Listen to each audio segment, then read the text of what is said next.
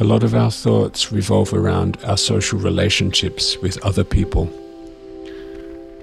We spend a lot of time unconsciously processing the data of our social interactions, forming mental webs of information of the people we interact with, and gauging how those interactions affect ourselves and our positions in the social sphere. For some people, the negative words of others can leave us feeling down and dejected for days on end. Words tend to reveal deeper feelings and intentions that the speaker may have about us, and we spend a lot of time deciphering these words to reveal those intentions. The mind is constantly trying to establish where it is we stand in relation to everyone else. The mind exerts much energy analyzing the daily words and actions of others, allowing us to make decisions as to who we should perceive of as allies, enemies, and all gradients in between. This pattern of thought behavior has evolved as a survival mechanism from tribal times when our survival depended heavily on our alliances with other people and tribes. Resources were commonly shared among alliances, and thus networking was an integral part of survival. The paradox here is that for many, the far lengths our mind goes to protect us from such threats will also carry its own burden on the body. Being in a constant state of overanalysis and worry will oftentimes put us into fight or flight mode, will tax our body's energy reserves and nervous system, leaving us more stressed, nervous, and ultimately burnt out.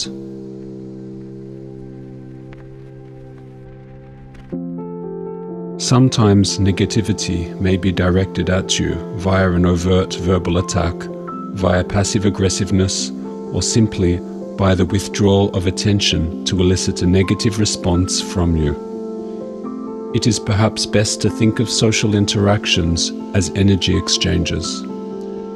Every time you interact with someone, you are exchanging energies with each other, the outcome resulting in a more positive, negative, or neutral state. You will find that interacting with some people will amplify your energy, whilst interacting with others will deplete your energy and leave you feeling drained. Why does this occur? Different chemicals, when mixed together, elicit different reactions. When you mix cola and water, there is no observable reaction, whereas when you mix cola and Mentos candy, the reaction is explosive. Your human body emits its own unique frequency of energy that is constantly expressing itself. We can become especially aware of our own energetic frequency when interacting with another's, as it serves as a reference point to ourself. When humans interact, their energies are also interacting and reacting to each other. Much like the playing of two musical notes simultaneously that will result in either a harmonic pairing or in a clash of dissonance.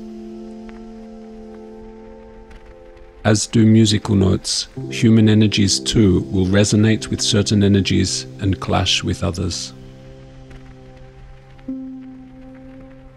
If our energies are vibrating at a frequency similar or on the same scale as another, they harmonize and are felt by both entities positively as they form a synergistic bond.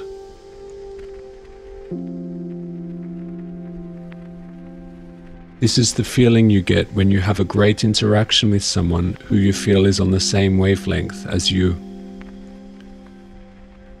You can feel your energies harmonizing with each other and feeding you positive energy.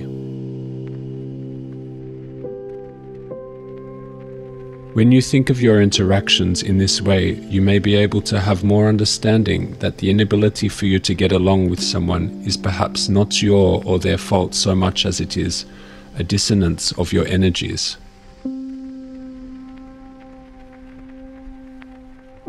There is nothing personal here. It is not water's fault that it cannot mix with oil, just as much as it is not oil's fault that it cannot mix with water. The entities are not structured to merge. There is no reason for you to take any such negative social interaction to heart.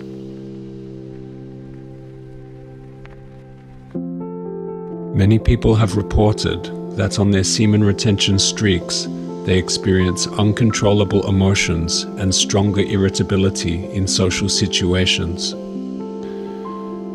Situations that were not so stressful in the past become harder to deal with whilst retaining. The behavior of others that previously didn't annoy us may suddenly become very off-putting, and our reaction can be surprisingly strong. At times, we may even experience outbursts of anger. Now that you have stopped the constant draw on your energetic resources via semen loss, your brain has a lot more energy at its disposal, and many areas of brain activity may become hyperactive.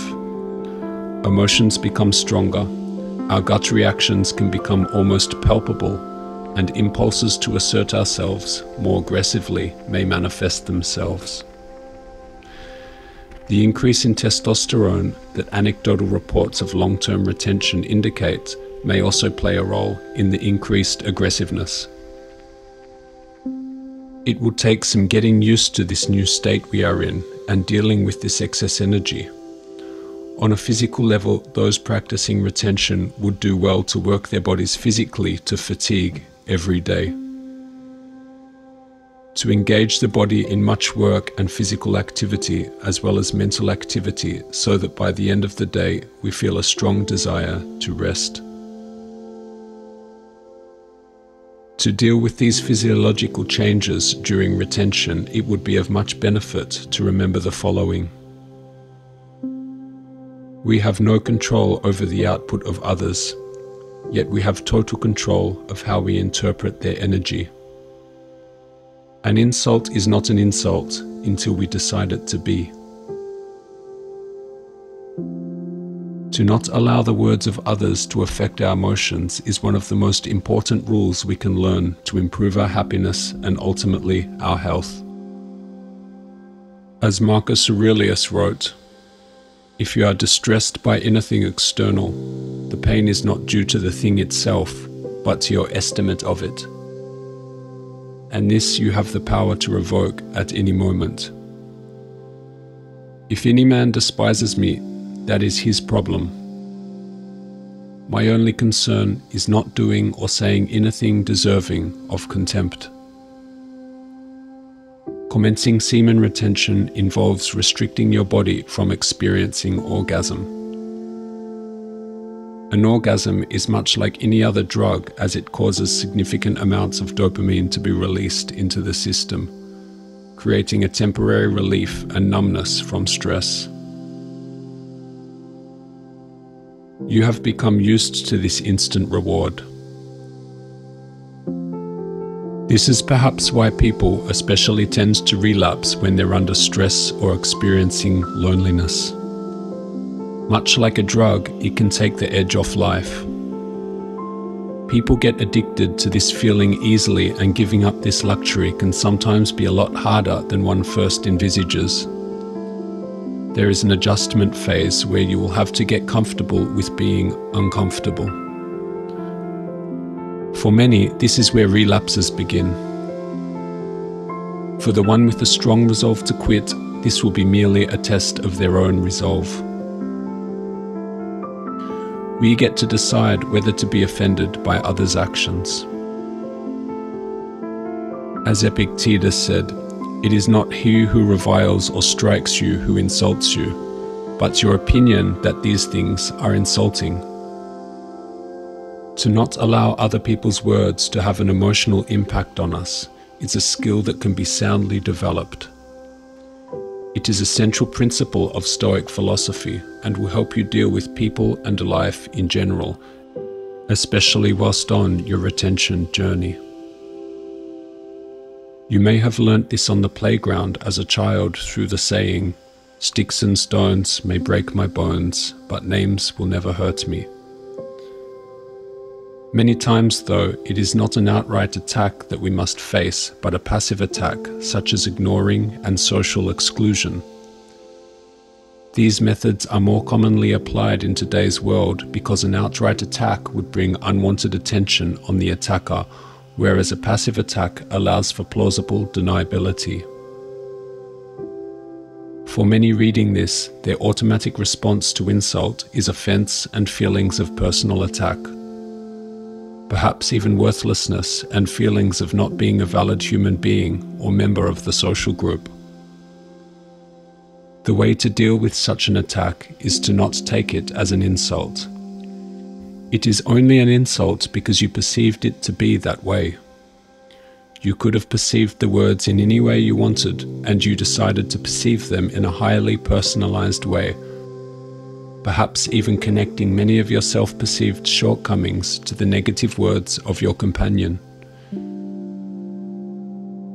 You can change how you perceive an insult, and its effects will dramatically improve your mental well-being. It is in our power to have no opinion about a thing, and not be disturbed in our soul. For things themselves have no natural power to form our judgments. There are many people on this earth who don't feel the slightest bother by another's words. They are nothing more than whispers in the wind. They realize that people they are interacting with live in totally different realities to them, and their perspective holds no bearing on their own existence. Remember, you and your fellow man do not inhabit the same brain. You do not inhabit the same universe, just similar versions. You are playing two very different versions of a game or watching the same movie but from a different character's perspective. Sometimes we get to see the antagonist's perspective in later movie sequels and realize they weren't so bad all along. Perspective is everything. Even the way we perceive colors may vary from human to human. How are you so sure that the light blue you are looking at is not a darker shade or different color in the eyes of your companion?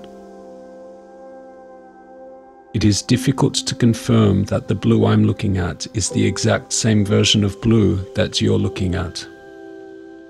This is an important point to keep in mind when experiencing conflict and a difference of opinion with others. We need to understand that they don't see things the way we see things because they are in a different version of this world than us. They are playing a different game. This knowledge should free you. No one's opinion has anything to do with you.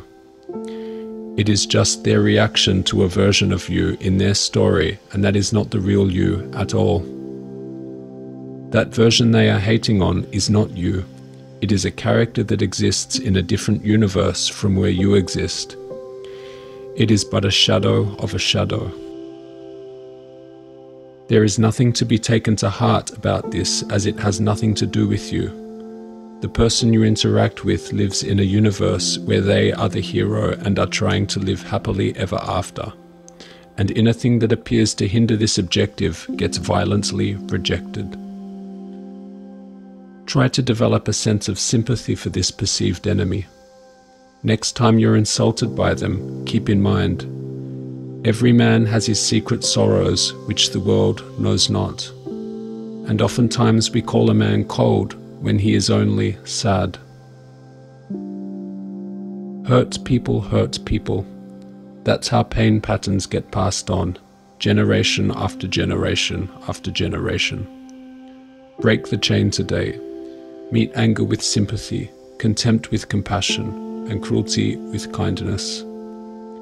Greet grimaces with smiles. Forgive and forget about finding fault. Love is the weapon of the future. When you experience someone being undeservedly antagonistic towards you, realize that they are merely fighting with themselves. Those words hold no bearing on you and your existence. When you experience someone willfully ignoring your existence, remember the reflection they see of you is reflecting something in themselves. Developing a sense of compassion is perhaps more useful than anything else. People don't set out to be evil. They think they are doing the right thing, yet many are still operating from lower levels of consciousness, lower emotional states with lower frequencies. Be thankful you have elevated to be able to see this, and don't allow them to pull you down to their level of thought. Develop compassion.